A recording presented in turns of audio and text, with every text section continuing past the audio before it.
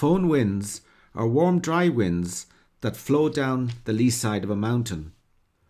When winds encounter a mountain which is high enough to block their passage, the air rises along the mountainside, cooling as it rises at the dry adiabatic lapse rate of 1 degree per 100 metres, until it reaches saturation at the lifting condensation level.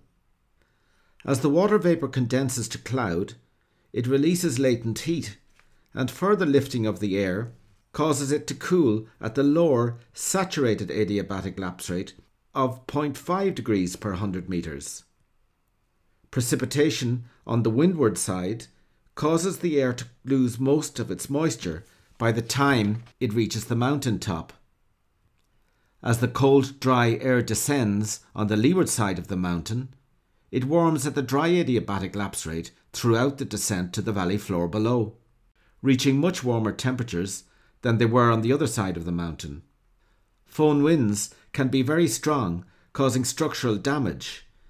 The hot, dry Santa Ana winds in California are known to promote wildfires, and in springtime in the Alps, the sudden rise in temperatures linked to Foehn winds can lead to rapid melting of snow and avalanches.